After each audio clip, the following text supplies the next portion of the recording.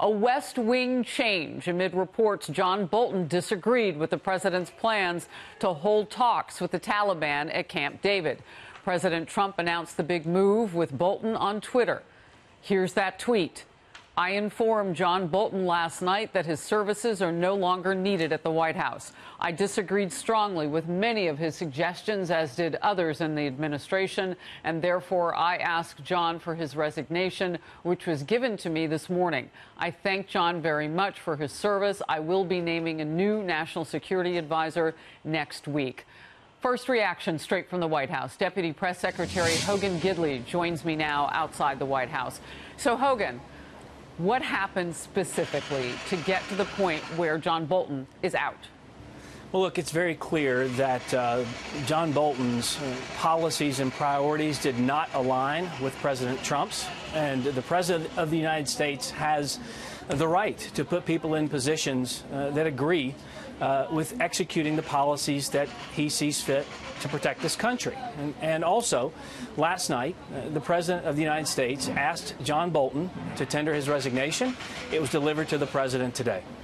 And why does John Bolton then come public with a different story? I'm certain you're probably hearing about the tweet where he says no, he and the President had talked, and that if anything happened, he resigned on his own. Listen, I'm not going to get into the back and forth here, but the fact remains that the President did ask for John Bolton's resignation. It was delivered today, and we're in the process of looking for a new director. Hogan, what can you tell me about the way that the president does business in terms of telegraphing to the world, look, I'll sit down with anybody to get a deal. He wants to end our presence as much as it is with thousands of troops in Afghanistan, was willing to sit down with Taliban leadership. Bolton and others disagreed with that. Some Republicans have been very vocal in the last 24 hours about the cancellation and that it's a good thing that the meeting isn't happening, but they didn't like the fact that it was happening at all. What do you say about the president's mode of how he does business in that sense, and those people advising him? Well, listen, whether it's building a wall, whether it's a bilateral trade deal with Japan that's record-setting, whether it's getting out of the JCPOA, the horrible Iran deal, whatever he wants to do, building a wall, for example. Only in Washington, D.C. would it be an anomaly that someone runs on issues, gets elected on those issues, and then works to carry out those issues. Only in D.C. would it surprise people. This president is moving fast and furious to protect the people of this country at our southern border. He also wants to create trade deals around the globe that protect American workers, American farmers and ranchers, American businesses, and American industries. Only here in Washington is that shocking. Was it not helpful to have someone whose reputation would tell you that he was very hawkish on things? The president joked at one point that, John Bolton just wants to go to war.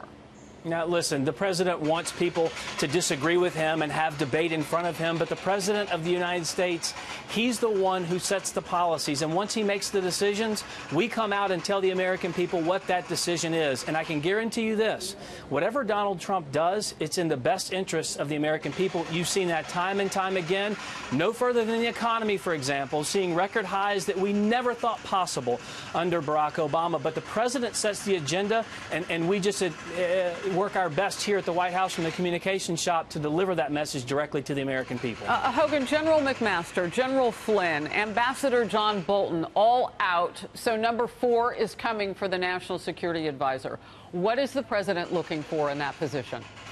Well, again, he wants someone who can carry out his agenda. He ran on getting out of some of these wars that we've been in for decades. We've lost countless lives, all types of money that can't even be tracked in some instances, and it's really disgusting how we've gotten this far. But the president also wants to protect our interests across the globe and protect United States citizens abroad. He will do that at all costs. That's what we're looking for, but I don't have the announcement, obviously, at this time, as this is something that just occurred. Sure, and we understand that the timing would be about next week from the president's tweet. What is happening inside the White House right now, getting ready for some of the things that are coming down the pike? Because on September 17th through the 30th of this month, the UN General Assembly, a huge gathering of world leaders coming to New York City. The president, I would assume, getting set to make his address and working on that right now. You need somebody who's up to speed. And just today, the ambassador to the UN, our new ambassador, welcomed in her position. Right. Well, we have lots of people who want this position. I can guarantee you that. But the president's prepared for all inevitabilities. And today, for example, we have some information, some breaking news for you here on your broadcast. The fact that Secretary Mnuchin at the Treasury and Secretary of State Mike Pompeo are going to take the podium at 1:30 and discuss some of the actions we're going to take, rather, abroad to, influence some of the malign behavior that's happening against our allies and partners, against the United States. We've got to change that behavior. The president wants to have conversations with people who, are bad actors across the globe, but he's not going to sacrifice any of the American principles to do that.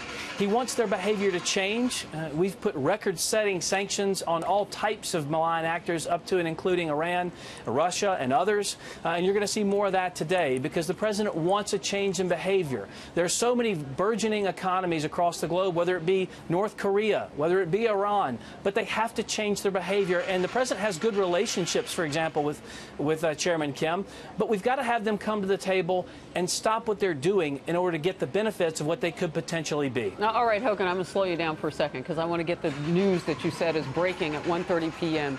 Give it to me one more time. Well, I'm not going to I don't want to get ahead of the specifics of the press conference, but they're going to make an announcement here in just a little bit. Okay. From the White House briefing room. Okay, thank you. No, I'm taking notes on that. I want to get to this. We are hearing now from some of the members on the Hill in response, and the latest of that is Rand Paul. Let me get to that. Dr. Rand Paul is now also holding media availability to talk about this. He is applauding the removal of John Bolton. What kind of reaction are you getting at the White House from Capitol Hill? So this just coming in from Senator Paul. Well, I've not seen any. Quite frankly, this news just broke, and I came out to talk to you. So I'm not sure. But look, there'll be people on both sides of this. The opinions will be made well known. The fact is the president makes these decisions. We all serve at his pleasure, and we're moving forward. All right.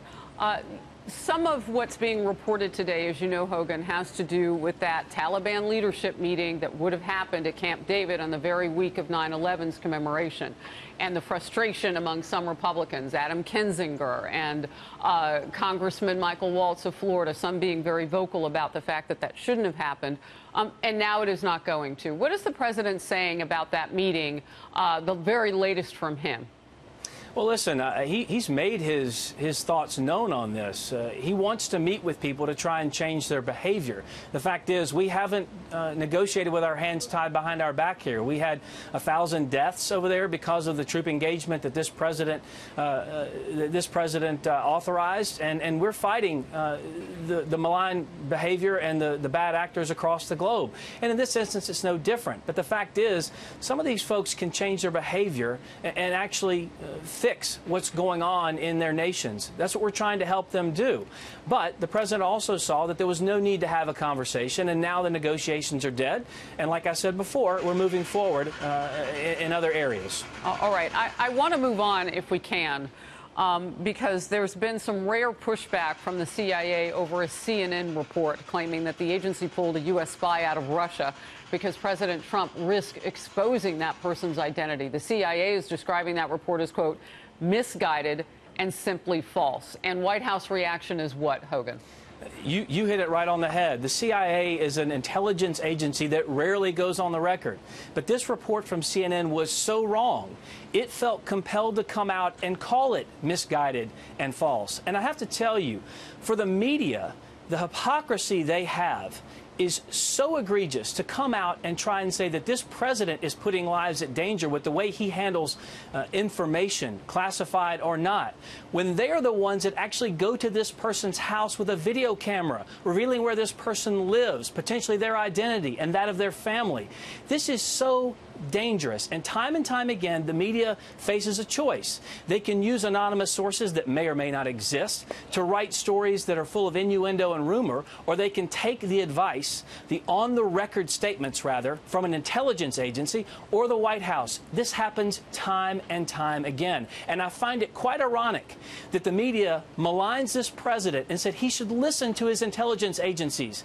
And then when that very intelligence agency goes on the record, they ignore it it completely to push their own radical agenda of taking down this administration and attacking this president. It's dangerous, and it's putting lives at risk. Is there a divide between this White House and its intelligence agencies?